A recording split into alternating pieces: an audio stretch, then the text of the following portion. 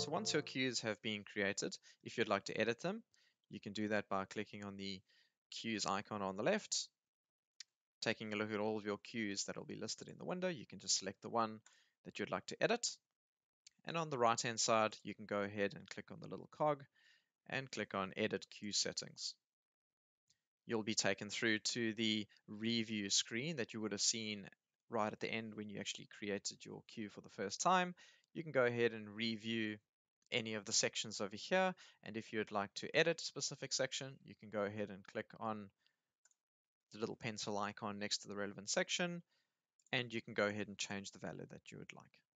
Once done, you can click next through all of the options, make sure that you're happy with everything, and once done, you can review your changes again and click on Update Queue.